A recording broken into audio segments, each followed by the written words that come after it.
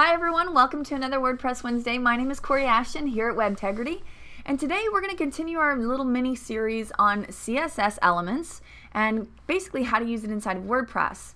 Today, let's shrink down. Today I want to walk you through the difference between, because sometimes this can get a little confusing, we want to look at the difference between margin, border, padding, and content and how they can all play around and affect each other in different ways. So very typically on your website, you want to be able to have a little bit of space happening aesthetically to let your eye rest, right? When you learn that in art, we actually learn that you love white space or open spaces.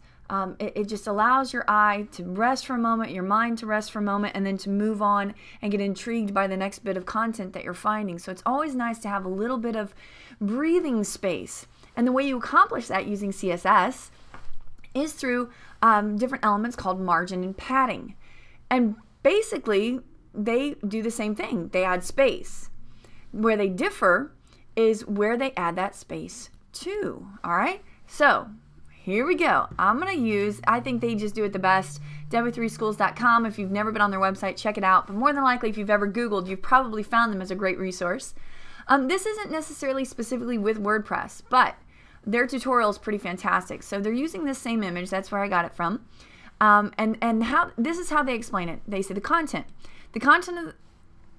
of the box where the text and images actually appear. So this is this dotted kind of space here. That's where your paragraph is going to sit, right? And maybe your picture is going to sit there. It's going to be really nice. And then the padding. This clears an area around the content. And the padding, of course, is always transparent. So that's this little space here.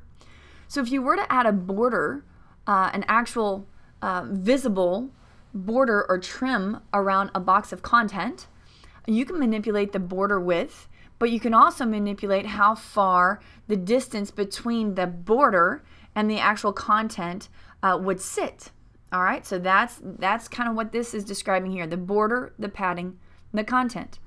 And then the margin also clears an area outside the border. So the margin is also transparent. So there would be this border if you actually wanted one, or you don't need one, either way. And then this margin kind of takes place to give you spacing between elements, all right? So this is kind of how it would look inside of your CSS.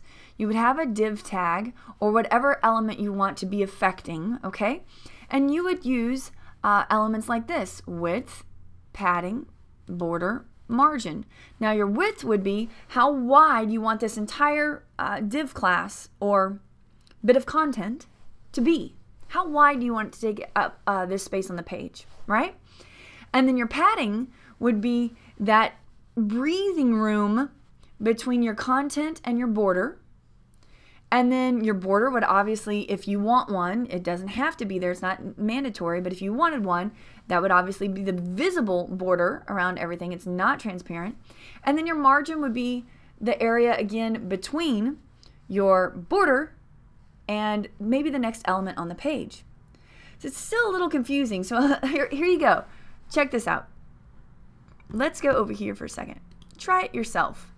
I'm going to put the link to this little tutorial in the description box below so that y'all can go and play with this and try it out. Super cool, pretty fun to play with. So I'm going to slide over here for a second, shrink down even a little bit more so I'm kind of out of the way. So I want you to see that this is the style sheet. This is your CSS element happening right here. And this is our kind of the results, what the end user would see on the front side of your website.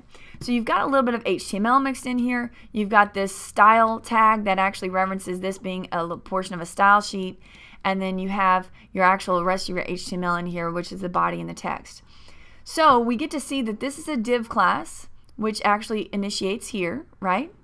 And so this inside of your style sheet affects this inside of your website.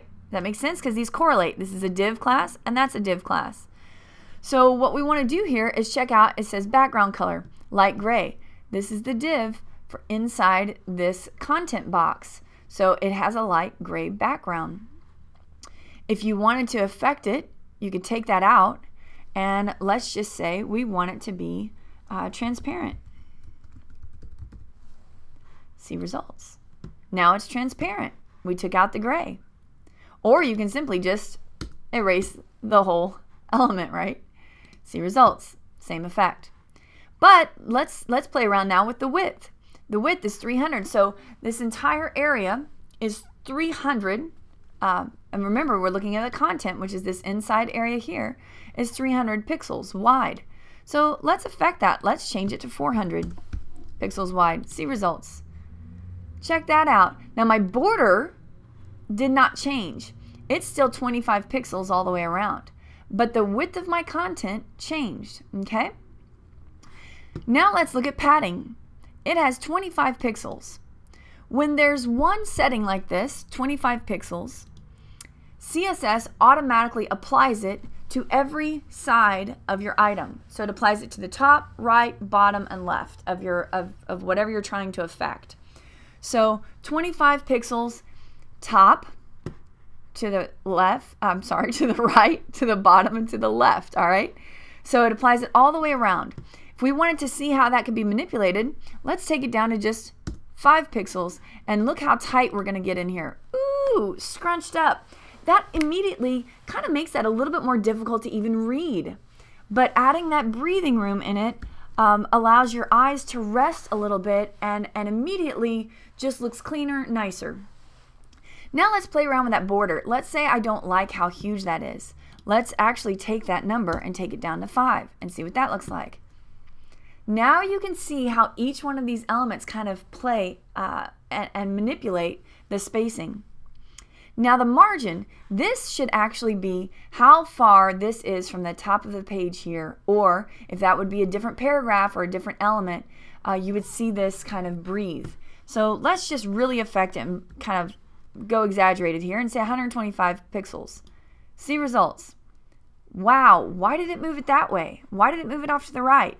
Remember, whenever you have one set of numbers here, it affects it top, right, bottom, and left all the way around.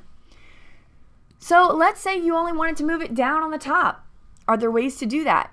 Absolutely. You can actually write dash top and tell it then only affect it on the top part. How cool is that? You also have the ability to manipulate padding and margin with in this way, in a shorthand type property. So here you can do it with padding top, padding right, padding bottom, and affect them differently. You want the top to have 25, the right to have 50, or you could write this because these numbers are the same for top and bottom and these numbers are the same for right and left. You could write them this way, padding 25 and then 50. The PX, of course, stands for pixels, right? So 25, if you have two numbers sitting here, the first number affects the top and bottom, the second number affects the right and left. Or you can even write it out. Let's see if they have an example down here. Let's see. Let me show you here then. I don't see that they have an example. Or you can write it out like this. 25 for the top, right? Then maybe we want 10 for the right. It goes in a clockwise. So it goes top, right, bottom, left. And so you can do 4 number settings. So the 25 is for the top. This is for the right. And I want maybe 5 pixels only on the bottom, and then we want really random so you can see the difference. I want 45 pixels on the left side. Now we're affecting padding, right? And padding happens inside my content area. So I'm going to click see results and look at that wonkiness. Now I've got 25 on the top, I've got 10 over here on the right, I have 5 little bitty pixels on the bottom, and I've got this big gaping kind of indented look here, pushing it on the left side 45 pixels in. How fun is that? Y'all can play around with all sorts of these different features or elements here and play around with the numbers. Again, I'm going to put the link in the bottom so you can click around and play around and try to figure out visually. Sometimes it takes you actually tinkering yourself, right? Tinkering in there to figure it out yourself. And that's what I want to give you the opportunity to do.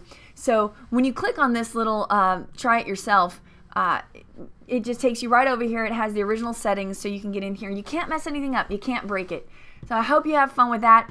We absolutely want to thank our newest sponsor for our classes, WP Engine. We have classes here for total beginners.